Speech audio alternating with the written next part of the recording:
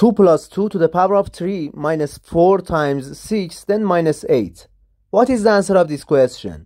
To solve this question, we need to follow the order of operations, which is Pemdas. Pemdas shows the priority of the mathematical operations.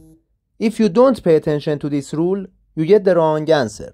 In this rule, P stands for parentheses, E stands for exponent, M stands for multiplication, D stands for division, A stands for addition, and S stands for subtraction.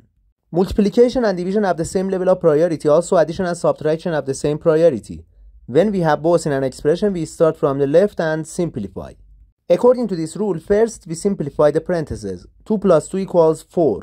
4 to the power of 3 minus 4, then times 6 minus 8. In this step, we simplify the exponent. 4 to the power of 3 equals 64. 64 minus 4 times 6, then minus 8. Now we do this multiplication. Negative 4 times 6 equals negative 24. 64 minus 24, then minus 8. 64 minus 24 equals 40. And 40 minus 8 equals 32. The final answer of this question equals 32.